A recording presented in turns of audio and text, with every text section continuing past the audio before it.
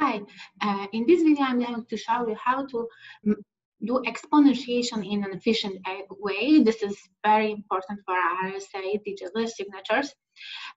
So let's think about it, like how many times we have to multiply something when we do exponentiation, okay?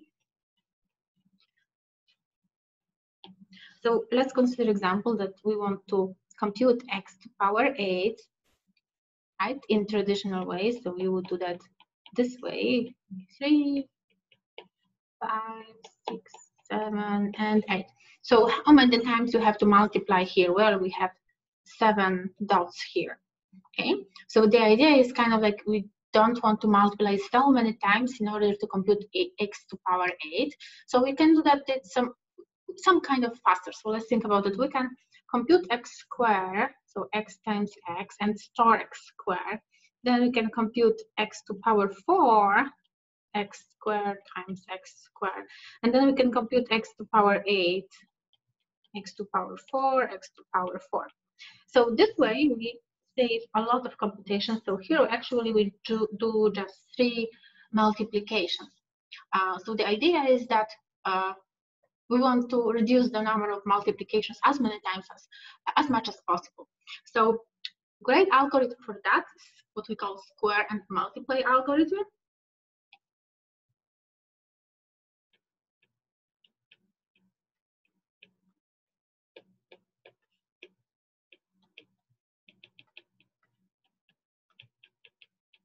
This algorithm uses this idea that I just presented here. So we have 2 steps there. So let's say that we want to compute some kind of x to power h in finite ring, right? That's the only way how we do that in RSA. So we compute it in everything modulo n. So we don't really want to work with huge numbers. We are going to multiply only numbers that are smaller than n, right? Because at every step we want to have number modulo n. Okay, so don't go with those big numbers and then compute everything at the end modulo n. Okay, so what are the steps? First step is that we want to represent h in a binary format.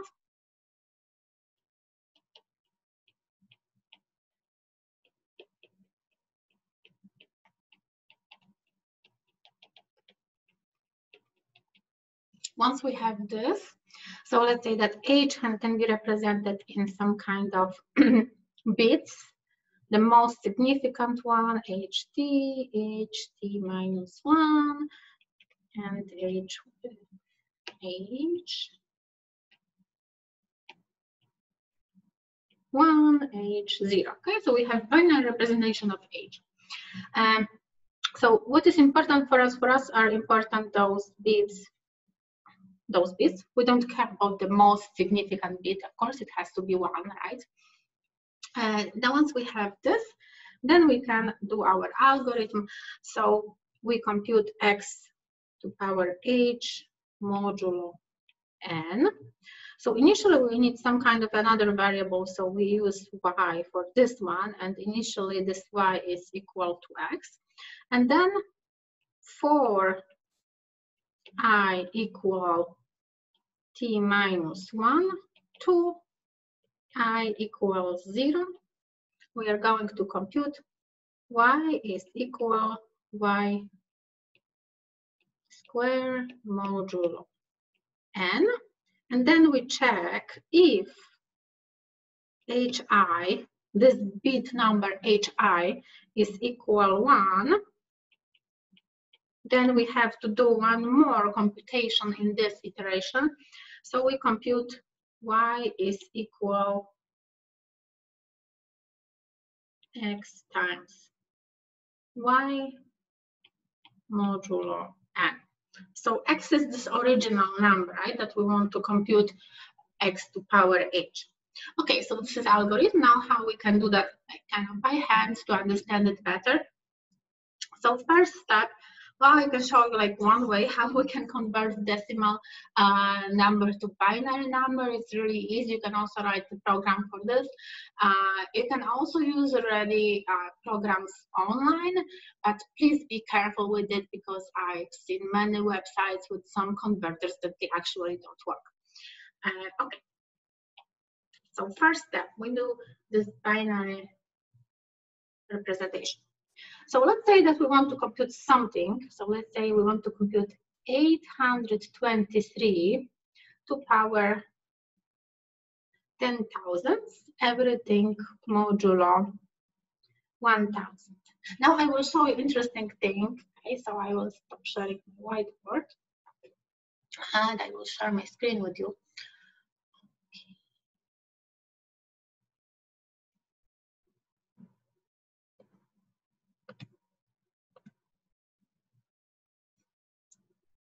Okay, so this is Windows calculator. Okay, so what we have here, 823. I want to compute it to power 10,000. So we have one more zero. And so, well, Windows calculator will not help you to compute it. Okay, so just to show it that it kind of makes sense, but you can compute it by hand. So Windows cannot do that, but you can do that by hand. Okay, so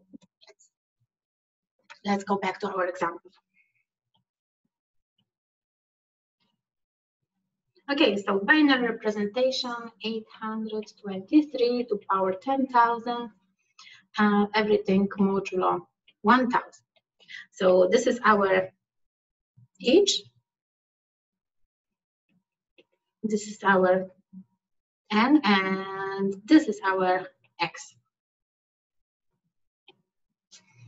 Okay, so 10,000, when we divide it by 2, there is remainder 0, and we have 5,000. By 2, remainder 0, and we have 2.5, and then by 2 again 0.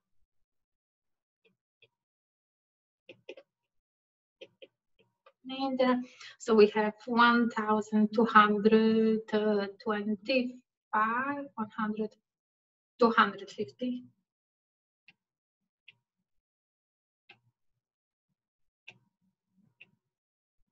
50 by 2, again 0 here, and here we have 625 by 2, there is 1 as remainder, and we have 312 by 2, again we have 0 here, 150, 156 by 2, remainder 0, and we have 75, 78 by 2, 0 here, we have then 39, 2, 1 here, and then we have 39 when we divide it by 2, that gives us 19 twice plus 1, and then by 2, again, remainder 0. When we divide 19 by 2, we get 9, okay, with remainder 1, and then by 2, that gives us 4, remainder 1, 2, 2, 0, and we have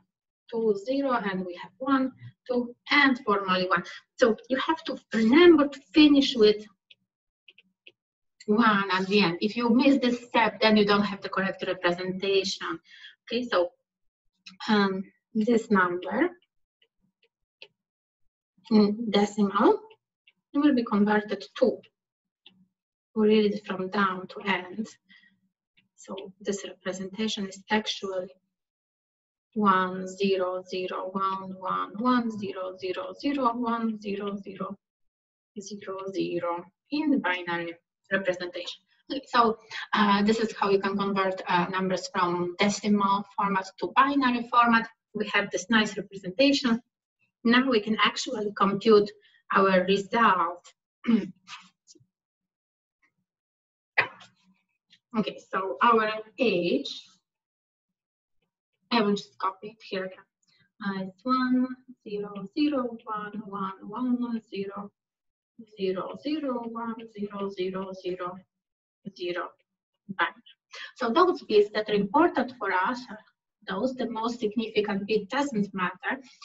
We can do that in table. Okay, so in table we will have HI, and here we will have 0, 0, 1, 1, 1, 3 zeros. Didn't really leave much space here. 1, 0, 0, 0, and 0. So here where we do square, and for some iterations, so every column represents one iteration. In some iterations, we have to also multiply by x. We do that only if hi is 1, so we don't do this operation in many of those columns, in fact. So we start here, so we compute 823 square. This is congruent to 3 to 9. Of course, everything is modulo, so actually here I'm computing 823 square modulo 1000. Okay, but I don't have much space in table, so remember everything is modulo 1000. Now in the next step we have 329 square. This is congruent to 241. Then we have 241 square. This is congruent to 81. Here is 1, so we also have to multiply 81 times 823. This is congruent to 663. And then we have 663 square, congruent to 569. Then 569 times 823. This is congruent to 287. Now I do not compute that fast. I pre-computed all of those things. Okay, so then we have 287 square. That gives us 369. 369 times 823. That gives us 687 square. That gives us 69.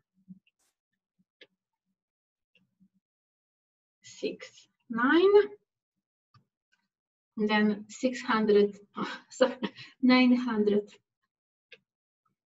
969 square, that gives us 961, and then we have 961 square, that gives us 521 square.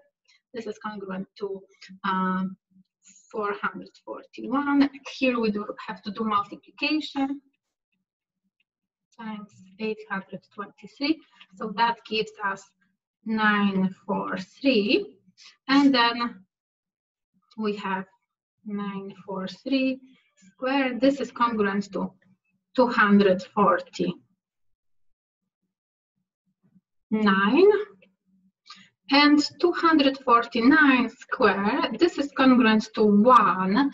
So here we have 1 square, of course, this is 1, and the 1 square, of course, it's 1. Okay, so you see, Windows couldn't compute it, but we can compute it. So 823 to power 10,000, everything modulo 1,000, that gives us 1. Thank you very much for watching, and see you in other videos.